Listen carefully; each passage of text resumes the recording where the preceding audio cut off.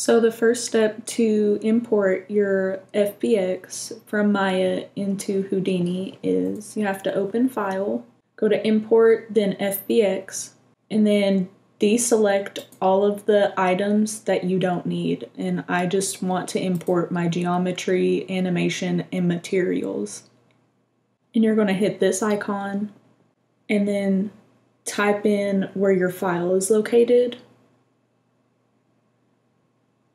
And then import your FBX file that you got from Maya of your animation. And press import.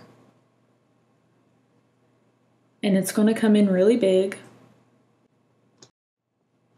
So you're going to have to go into your FBX object and then select all of your geometry. And also select your materials because that's where your textures are. Press Ctrl X and then go back to your Objects panel and then paste them in there.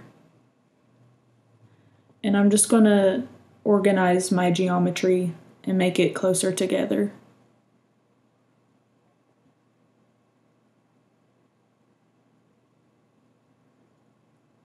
And then move my materials. And you're going to press Tab and then type in null and place a null in your objects and attach the null to all of your geometry. And then in the null, uniformly scale them to 0.1 so they're not as big. And now we'll start fixing our textures. So in your Objects panel, go to Materials. Inside your materials are all the textures that got imported with the FBX, and I'm just going to move the ones I don't need aside.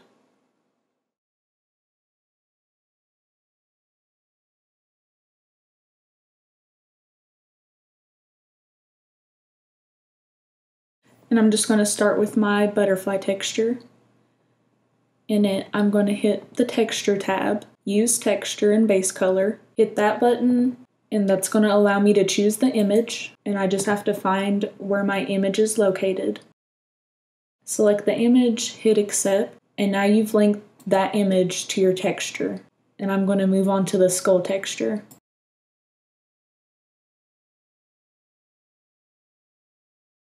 And now I'm going to go back out to the Objects node. And one at a time, I'm going to assign my textures back to my geometry. So I'm going to start with the skull. I'm going to go up top and click Render. I'm going to hit that icon. And the materials that were imported are now in my Objects panel. So I'm going to drop that down. Then I'm going to drop down my materials. And I'm going to choose my skull texture. And now I've linked my skull texture to my skull geometry. And I'm just going to do the same thing with my jaw.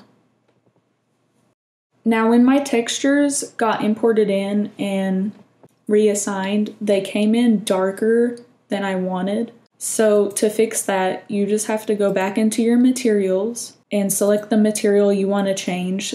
And up top, you're going to hit the Surface tab. And you're able to change how your textures look in this tab.